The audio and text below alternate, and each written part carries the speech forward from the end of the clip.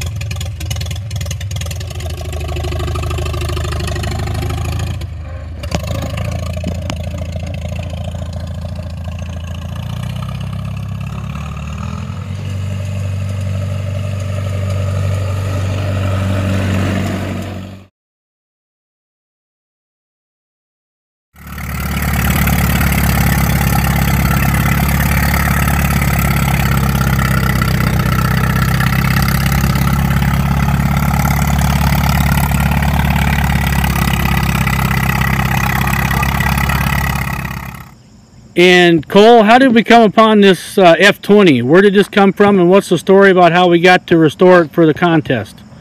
We heard from a friend that there's a bunch of tractors at an abandoned farm that was getting sold, and so we went and looked at them, and we bought 5 tractors, including this one, and brought them home, and this one sat, and we decided we were going to restore it.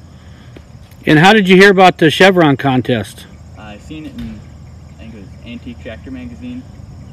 They had a picture of the year before winner, the tractor in there, and it said you could restore a tractor, and so I brought it up to you guys. Okay. And Mitchell, what was one of the biggest challenges on this tractor? The biggest challenge for us was, well, finding bushings or wore out stuff that isn't made anymore. So we built a lot of our own parts for the steering and front end that kind of got sloppy. Another difficult thing to find was the paint. That this color gray was discontinued in 1936, right after this tractor was made. So it was kind of tough to find something that would match it. Okay. And if you were still in school, would you do this again? Definitely. Yes. Yep. All right. Cole Deegan, Mitchell Pettis, St. Peter's Senior High School FFA chapter. This is our 2019 submission for the Chevron Delo Tractor Restoration Competition.